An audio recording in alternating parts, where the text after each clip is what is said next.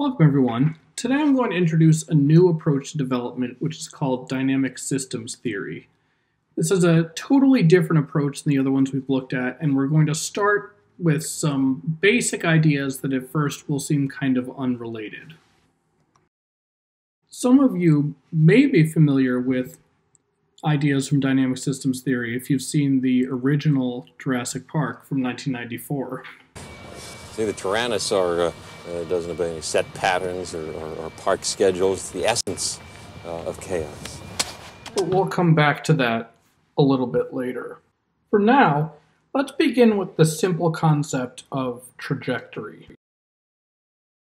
So to explain the concept of trajectory, remember first how when we're talking about human development, we're talking about changes in people over time. A trajectory is just the path of change.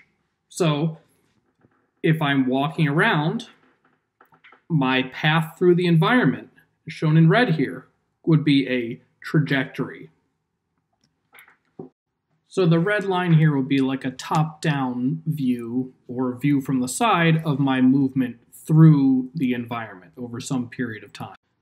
But we can also talk about trajectories in a more mathematically abstract way. So for example, imagine we graph the number of words that a child speaks over a period of months.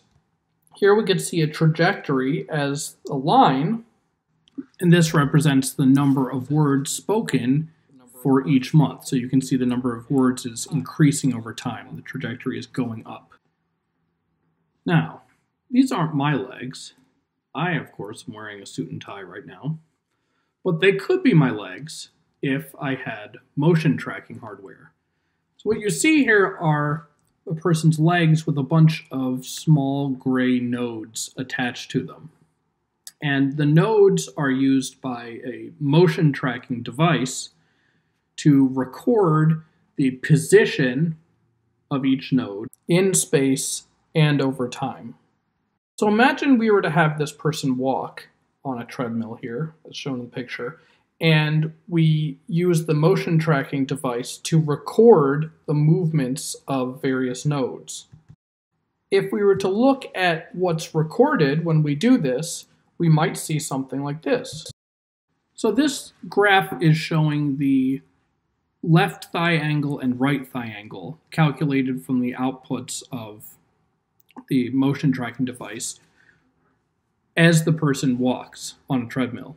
So you can see that there's a roughly repeating line.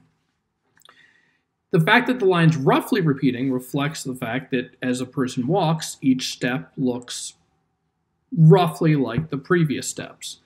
But it doesn't perfectly repeat the previous steps. The angles of your thighs on either side with respect to the ground change slightly for each step, even though each step is similar to the other steps. So this is why we get a pattern like this when we use a motion tracking device to record someone's walking.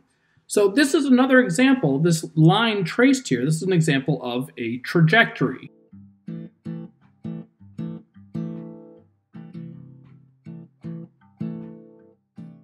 So in the next video, we'll build on this by looking at some patterns that can be observed with trajectories.